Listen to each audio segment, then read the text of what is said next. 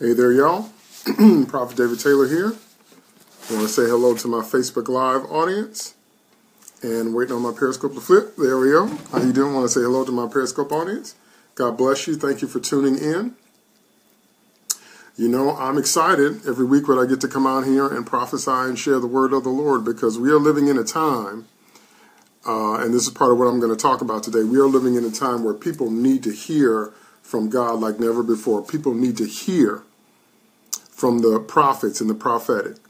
So I stopped by to tell you that if you are a prophet, if you walk in the office of a prophet, or if you have the gift of prophecy, or as a Christian, if you're at the basic water level, speaking in tongues, praying in tongues, and you still get divinely inspired utterances, it's time to open your mouth, because the world's on fire and the country's on fire, and people are looking for solutions, okay? And the only solutions to fix mankind's problems are going to come from the Lord, because the Lord is the inventor, okay? He's the inventor of people. So he's the only one that knows how to fix whatever ails us, okay? So let's get into the word today. As always, you know, I pray before I speak, because if the Holy Ghost ain't saying nothing, I'm not saying nothing. And today, what the Lord gave me was a continuation of a theme that's been happening all day. The word for today is boldness. But that's not the first word I've spoken about that on this day, because the Lord gave me a prophetic word this morning in service about boldness. Okay, and God is trying to get that point across to the saints, to the point where, if you notice, you know what today's date is? Today's date is March 4th. Look at that. It's a date that's also a command. March 4th. That's not a coincidence. Okay? So our scripture reference today is Proverbs 28:1. The wicked flee when no one pursues, but the righteous are as bold as a lion. Very common scripture. What does that mean? What's the application? It's the wicked flees when no one is pursuing. That's talking about people that are perpetually guilty. You got a guilty conscience. When you know you ain't living right, when you know you ain't doing right, when you know everything you do is shady and dirty, you're going to spend the rest of your life looking over your shoulder, because you are perpetually guilty. Said, but the righteous, that means we're not supposed to be living that way. We're supposed to be living in light and integrity, are as bold as a lion. Now, I looked up that word bold in the Hebrew, and that word bold there is actually batoch. Batoch, and it really means at its root to trust. So some of the translations in English are bold, careless, confident, felt secure, have confidence, put my trust, rely, secure, trust, trusting, trust. So what that means is that the reason that we're bold is because we are trusting in what God has to say. There's a difference in between what God has to say and what man has to say, and that's where people get confused. Man is the creature, God is the creator. But when Adam sinned against God, we got disconnected from God. And the flesh nature was born, and the flesh nature is the opposite of God. When man sinned, we chose death, and we separated from God. And everything that God is, we became the opposite. That's part of what God meant when he said that if he ate from the tree of knowledge of good and evil, in the English it says thou shalt surely die, but in Hebrew it says something closer to dying thou shalt die. God told Adam he was going to create a cycle of death. And then since Adam and Eve ate from that fruit of that tree, they created a cycle of death, and we became the opposite of God. We became everything that God is not. And that is why we are now born with a sinful nature. God is love, and we are now born full of lust and pride. A lot of people think that the opposite of love is hate. That's not true. The opposite of love is lust and pride. Not hate, because love and hate go together. So we became the opposite of God, and that's why we deal with fear, shame, guilt, toxic anger. All those things do not come from God. Those things come from sin. So when you're living a wicked life, that's why it produces so much fear and shame and guilt. And that's why you're running as a wicked person, as the Bible says, when no one is pursuing. But the Bible says the righteous are as bold as a lion. That means we're trusting in what God says. So the reason I took you back to the beginning there is for you to understand that, again, there's a difference between the ways of man and the ways of God. The ways of man are fallen. The ways of man are the opposite of God. The ways of man are sight walking. Because when we fell from fellowship with God, we got relegated to navigating through life through our senses. And now we think that what we experience in a sensory way is the truth. The Word of God is truth. It's what God says that's true. That's why God tells us he has to teach us again how to be faith walkers. So anyway, that word boldness coming out of the Hebrew means trust, because we're trusting in what God has to say. We're listening to the inventor. We're listening to the creator. That's why we can rest on what he says. Because when you talk to God about anything, you're talking to the person that invented whatever it is you're dealing with. It doesn't matter what it is. Money, relationships, children, any spiritual things, any type of knowledge, physics, science, it doesn't matter. When you talk to God, you are talking to the person that invented everything. And that's why when we stand on the Word of God, we can be as bold as a lion. If God says this is what something is, then it doesn't matter how it looks, and it doesn't matter how it feels. It is what God says it is. Okay? That's why we can afford to be bold, because God will free you from the tyranny of sight walking. God will free you from the tyranny of thinking that what you see with your eyes and what you perceive with your five senses is all that there is. That's incorrect. So we can be bold as a lion when we step out on God's word, because when you listen to God, you are listening to the inventor, and his ways are higher than the ways of man. He says, as high as the heavens are above the earth. So if you can imagine the earth, imagine the heavens above the earth. God said, that's how much higher my thoughts are than yours. So there is a way of man and there is a way of God. And the way of man is fallen, and it leads to destruction, even though it doesn't look like it will. And the way of God is higher, and the way of God leads to life and blessing, fullness, peace, and prosperity, even though it doesn't always look like it will. So why is that so important in today's day and age? Because we are living in a time where it's time for the saints of God to open their mouths and speak the truths that God has given you to say. As I said this morning in my prophetic word in church, the world is looking for answers to the gun control problem. The world is looking for the answers to broken families. The world is looking for answers for the economy and for creating jobs. And the world is looking for answers for making the school safe again. Well, if you're a Christian, you got to answer. As you fellowship with God every day, the Lord drops light. The Lord drops revelation. The Lord drops insight. The Lord drops wisdom into your spirit every day. And it's time for you to open your mouth and release the light that's already on the inside of you. Release the truth that's already on the inside of you. Release the truths that God has already deposited in your spirit. I'll give you an example. People keep trying to figure out what to do about guns. So I asked the Lord what to do about guns, and he gave me quite a bit of revelation.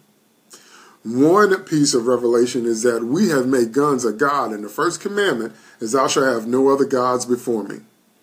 We have told God that we care more about guns than human life, and when you do that, you are walking in blasphemy. And when you are blaspheming against your Creator, telling him that something you have put before him is more important than him, then that draws judgment.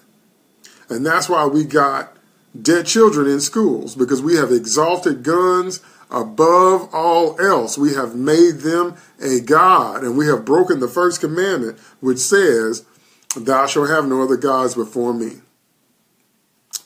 Another piece of revelation that the Lord gave me is, you can't have anything, God bless you as well.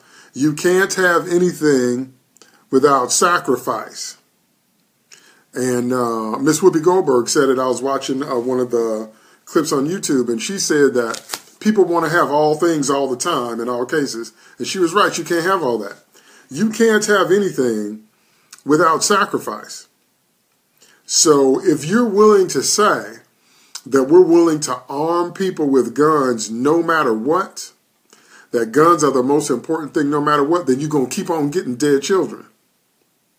You can't have unilateral, unfettered access to assault-level weapons and think that somebody's not going to use them on children or whoever. Okay? Because you can't have anything without sacrifice. That's a spiritual principle that governs life, because that principle was established by God. If you want to lose weight, you have to burn more calories than you consume. If you want to have money to save and invest, you have to spend less than you make.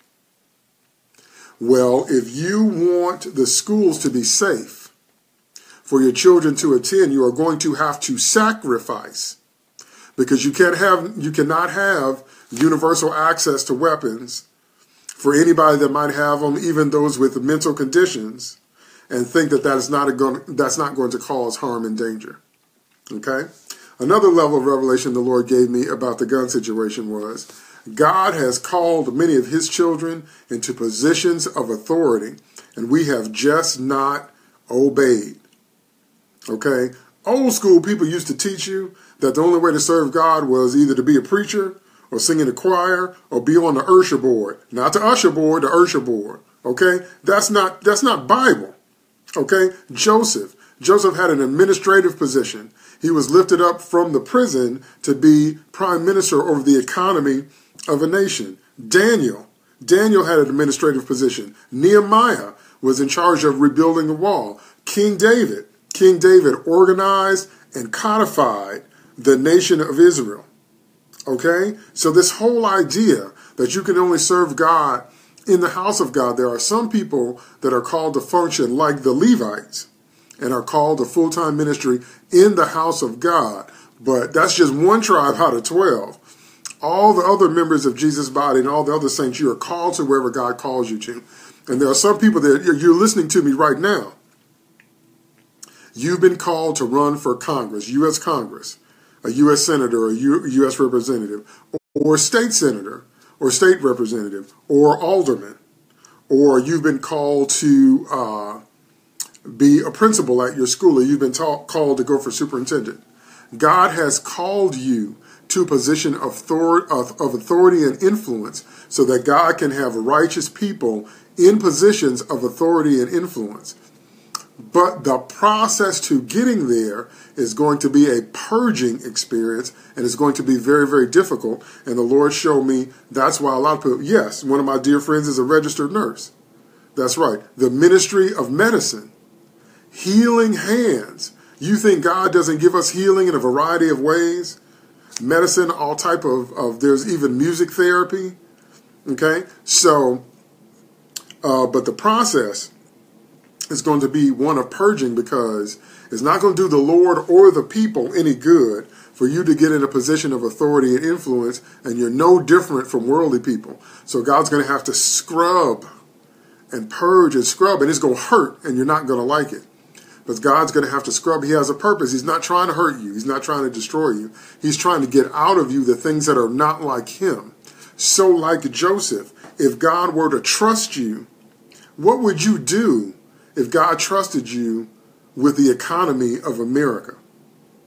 What would you do if all of a sudden you had $3.4 trillion at your disposal? What would you do? What would you do if you had $1 billion at your disposal? What would you do? What would you do if you had $10 million at your disposal? What would you do? See, if we don't behave any differently when we get in positions of authority and influence in people in the world, then what good does it do God to put us in those positions?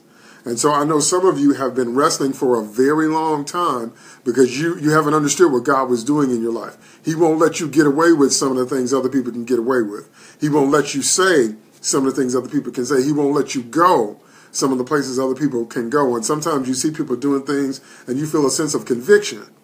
You feel like, well, they maybe do that, but maybe that's not right for me. And you don't like that. But the reason the Lord is doing that is because he wants to lift you up like he lifted up Joseph, like he lifted up Nehemiah, like he lifted up King David, like he lifted up Daniel, to put you in a position of authority to bless a nation.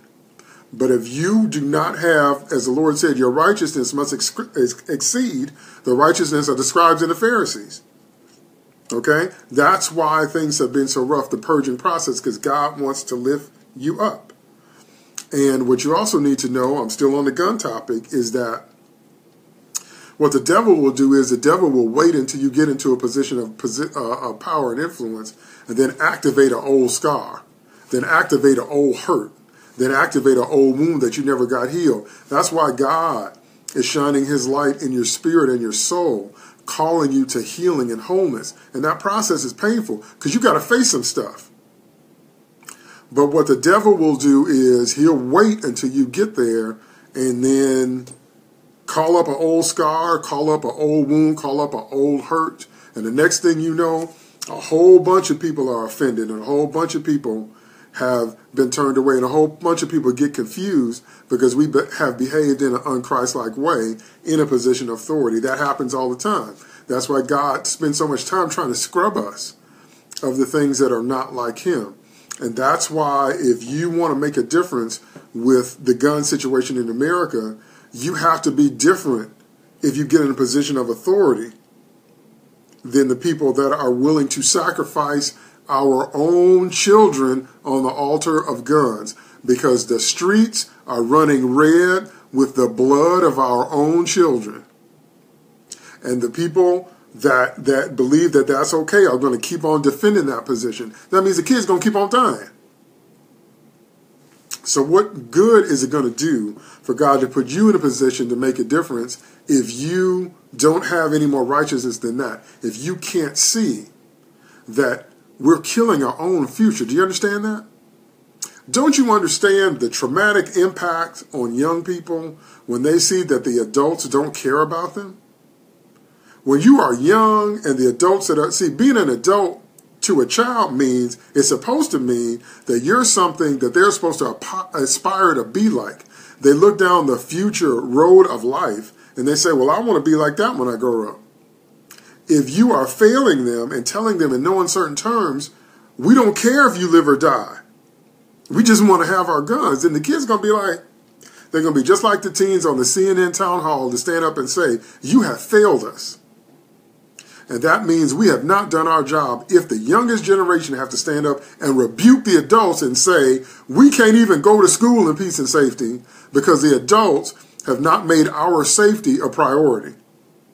Okay? So it's going to take righteous people with boldness to stand up and change the laws, change the political landscape, change the conversation, change the social landscape, and reintroduce the godly value of valuing human life over guns. There's no way in the world God spends all that time knitting us together in our mother's wombs, giving us our personalities, our skills, our gift sets, our anointings, our gracings, and our giftings. There is no way that God spends all that time knitting us together when our mothers are carrying us to have our lives gunned down in senseless violence as teenagers or children just because we went to school that day. Didn't even do anything but get up and go to school that day, and now your life is over. That is not from God. When your mother is carrying you, God is knitting your spirit and your soul and your body together because there is something that you have to give birth to on the earth. That's how important human beings are. There's something that you have to breathe out. If you have gifts of medicine, gifts of architecture, gifts of music, gifts of athleticism, gifts of finances, whatever it is that runs in your family and whatever it is that God has given you, he knits that in you when your mother is pregnant with you. So when you come out here in life, if you don't develop and give your gifts, the world is a poorer place. So that's why we have to understand that valuing human life and valuing our children and letting our children know we care more about them than we do about guns. We want them to be safe. We want them to be educated, but we want them to grow to full maturity. Let me put something else in your head that God gave me. What do you think is going to happen when the children that have grown up with all that gun violence, what's going to happen to the people now if they live to see many years? Do you think they're going to want to take care of you? Why would they want to take care of you and you didn't take care of them? Did you ever think about that? Did you ever think about that if you live long enough to get to a place where you can't take care of yourself, what if you have to depend on the younger generation to take care of you? And it's them same people that watched you make sure everybody have guns and they watch their classmates die. How do you think they're going to feel about you then? Do you think they're going to have compassion in their hearts? Okay? So if you want compassion, you have to sow compassion. If you want people to love, you must be loving. If you want people to care, you must care. So as adults, people that are adults now, you're sowing into your later years, if you live to see many years, by telling the younger generation that you care, that you want them to be safe, that you want them to be educated. You invest in them, and then they will invest in you. If you throw them away, they gonna throw you away. Do you understand that? So God is calling for people to get in positions of power, authority, and influence so that we can bring righteousness to the land on every level, in legal climates, in social climates, in social media, in conversations, and reestablishing values that understand that our children should be able to go to school in safety and learn and become adults and make their contribution to the world and not have to worry about their lives ending just because they went to school that day. That's only going to happen if righteous people are in positions of authority. It's not going to happen any other way. And so that is why God is calling you to be bold. Open your mouth and release the truths that God has already put inside of you. And if God has called you to run for Congress, whether you're for your state or for the United States Congress or alderman or for principal or superintendent, whatever God has called you to run, then I beseech you, my brothers and sisters, by the mercies of God, to be bold and run. Open your mouth. Abre su boca. Open your mouth and let the truth of God come out. Because when Jesus Christ whispers to us the answers, yes, my friend is saying she's interceding for the state. That's right. Those of you that are called to intercession, how big is your prayer? Do you just pray for your family? Do you pray for your neighborhood? Do you pray for your church? Do you pray for your state? Do you pray for your region? Do you pray for your country? Those of you that know you're called to intercession. But it's time to be bold. Okay? It's time to be bold. And as the Spirit of God brings all of this wisdom and insight and knowledge, okay, I walk in the office of a prophet and I go to a prophetic church. And if you flow in the prophetic, you know that the Holy Ghost drops things in your spirit. He deals with different prophets in different ways. It can be a sound, it can be a color, it can be a word, it can be a feeling, it can be an open vision, it can be a scripture, it can be a song. But the common thread is that the Spirit of God opens the understanding of your spirit. He opens something on the inside of you that you couldn't see. Yes, dreams as well, that you couldn't see without the Holy Ghost. Well, it's time to start releasing that. It's time to start letting people know what you see. We're not just supposed to go to church and keep our prophetic flow to ourselves. We're not supposed to just get all this wisdom and all this insight and all this time that we spend in the presence of the Lord and then just do nothing with it. It's time to release it because the world is on fire. You understand that? Your country's on fire. You understand that? Because they need to hear the voice of God to bring the solutions to the things that ail us. And that's only going to happen when the saints open their mouths and when the saints get in positions of authority and we can bring righteousness to the land. And I have to say this last bit and then I'm going to close out. You're going to have to gear up for the persecution. You're going to get persecuted. That's another reason, God, I know that many of you have been through a very rough preparation process. Some of you have had experiences like Joseph. You got sold out by your family. And you're saying to yourself, I didn't do anything. And your own siblings sometimes have hated you. Some of you have had a process like Job. It's like you were going along serving God, and you were doing the best you knew how to do, and then it looked like the devil came out of nowhere and attacked every side. Every side of your life, your finances, your health, your friends, your mental state, your emotional state, your job, your spouse, your kids, and all of your investment. Look like the devil just came out of nowhere. Okay? That is a Job experience. Some of you have had an experience like Christ, meaning all you did with your life was do good. You tried to do everything you knew how to do to heal and to open blinded eyes and to make people's lives better. And then the very people that you helped turned on you, and all of a sudden you're a criminal. And all of a sudden there's some kind of scandal, and all of a sudden the same people that were crying Hosanna last week are crying crucify him this week. That was Jesus's experience. So I must warn you, my brothers and sisters, you're going to have to gear up for the persecution. But many times that's why, because I know why you were going through the preparation process, because we all do it. We question God. We ask God, why are you letting me go through all this? Why, Lord, why am I being persecuted to the ground? Right. Why am I being tried in every way? Why does every area of my life look like it's under attack? Why, God, why?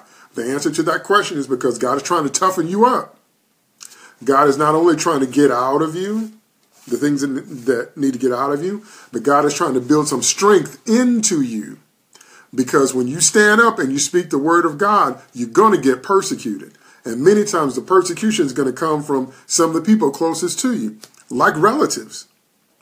Never forget that when the Lord started preaching, his mama, his brother, and his sisters, he was in the marketplace and they were outside.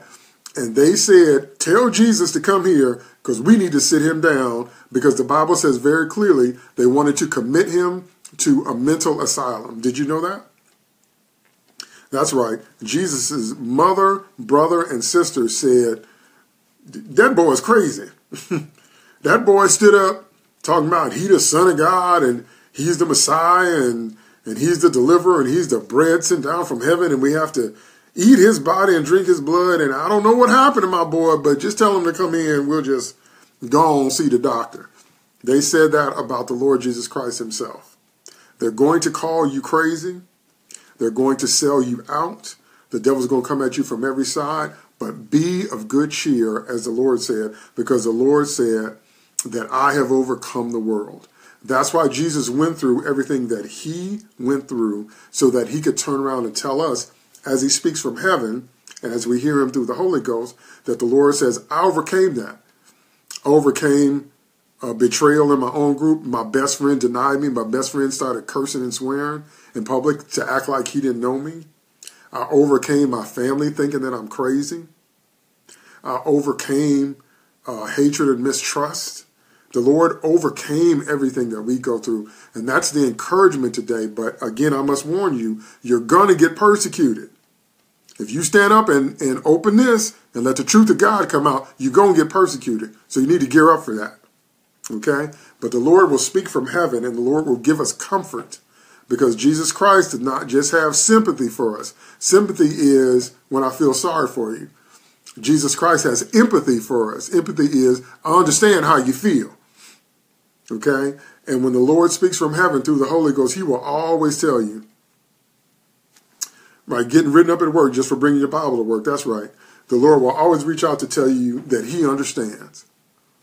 Because the kind of leader that God is, he's the kind of leader that does first what he wants you to do.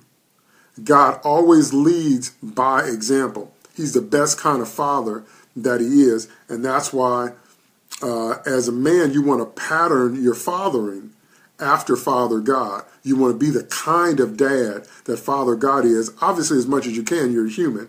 But I'm saying that's the model to pattern after, because Father God never, ever, ever asks us to do something that he hasn't already done or demonstrated. For example, He told Abraham to offer up Isaac, and Abraham had waited all his life to get Isaac. And Abraham built an altar, and he was going to offer up Isaac. And God stayed his hand, because God said, I just want to see if you was willing to do that. But the Bible said he received him again in a figure. What that means is that the Father God used Abraham and Isaac to paint a picture of what Father God was actually going to have to do to save us. He painted a picture with Abraham and Isaac about how he was going to have to sacrifice his son so that we could be saved. So if Father asks you to give something, remember that Father gave Jesus first. If Jesus asks you to give something, remember that Jesus gave his life and shed his blood first. If the Holy Ghost asks you to give something, remember that the Holy Ghost gave you his presence, his power, and his promise that he wouldn't leave you. Because his name is the Holy Ghost, but we are not always holy. We are not always holy in matters of the spirit, of the heart, and of the body. And he does not leave us. Because he promised he would leave us. He promised that even though we do not always do holy things, the Holy Ghost will indwell us and abide with us forever. See, so they have already given to us first. There's nothing God asks you to do that he hasn't already, by example, demonstrated it for you. So that's what I mean when I say, once again, I exhort you to be bold. Be bold. Open your mouth. God bless you. God bless you, Sister Mary. Open your mouth and stand up for what the Lord is telling you to say. And you're going to have to gear up for the persecution, but be of good cheer, because God has already gone before you, and God has already dealt with persecution. I want you to imagine Noah's life. What does life look like if you're Noah? If you're Noah, you got to be out there building an ark for years and ain't a drop of rain in the sky. And people going to talk about you like a dog until it starts raining. So God has already gone before you, and God will speak from heaven and give you encouragement so that you can overcome the persecution, all right? All right, there's a prophetic word the Lord wants me to release, and then we'll close out in prayer. And if you have any prayer requests, let me know.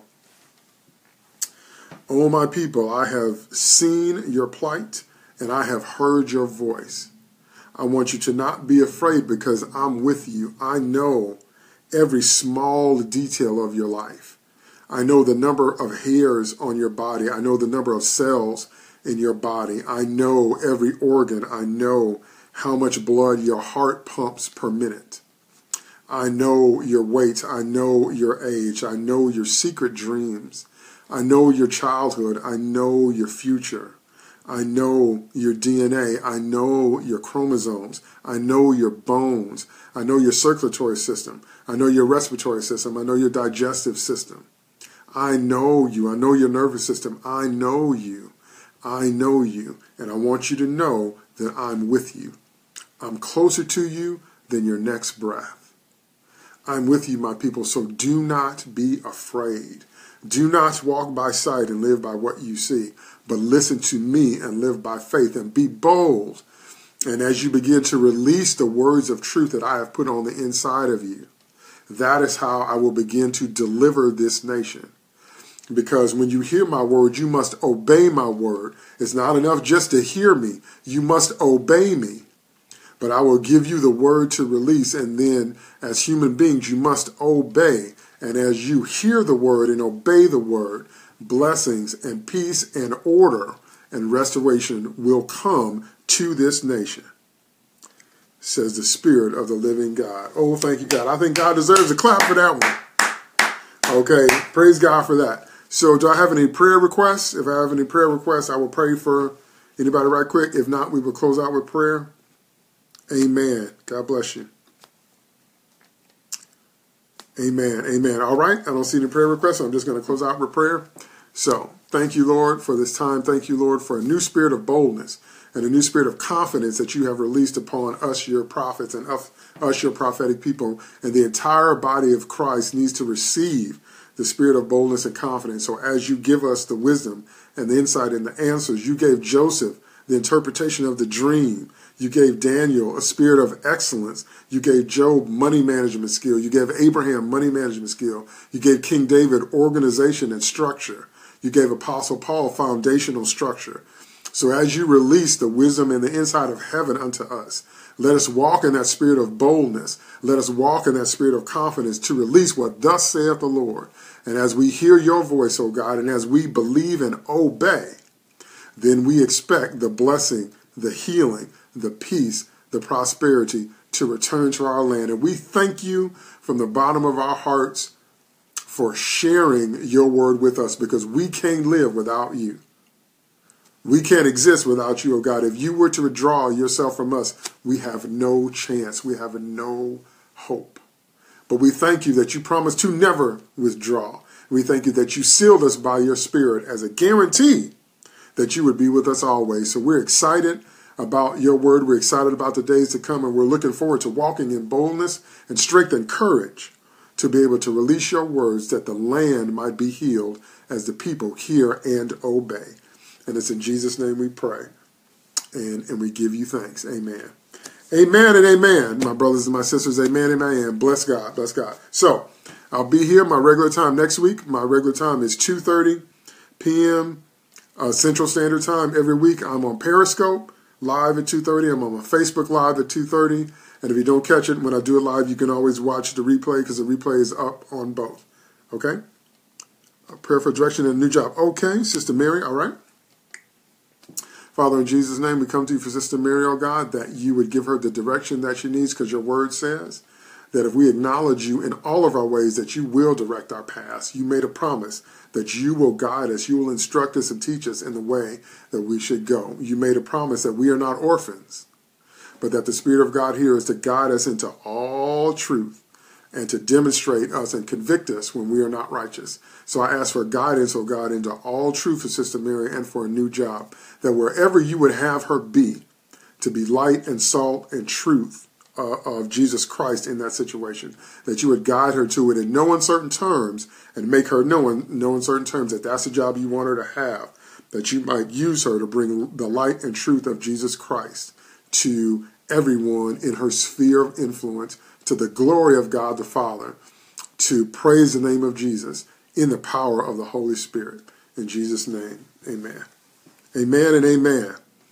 Amen and amen. We believe it. We believe it because we believe that we have what we pray when we pray it. We know that when we pray according to his will, he hears us. And if we know that he hears us, we know that we have the petitions that we ask of him. That's 1 John 5, 11, 12, 13, and 14. All right? All right, again, God bless you.